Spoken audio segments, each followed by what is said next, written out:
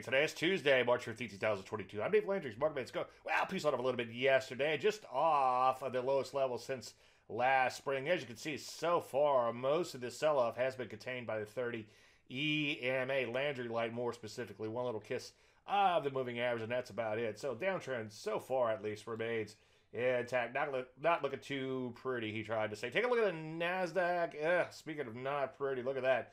Down 2% yesterday, banging out its lowest levels since way last year. As you can see, downtrend remains intact here too. Rusty, this is why we don't bottom fish. Notice Rusty got whacked yesterday, down about 2%.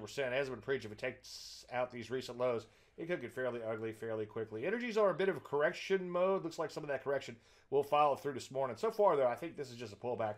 I think they could make a new leg lower. Ditto, and even more exacerbated in the metals and mining. So what do we do? Well, I'd focus on these stronger areas such as the metals and the energies, and everywhere else, it's still looking pretty ugly out there. I'd continue to look too short.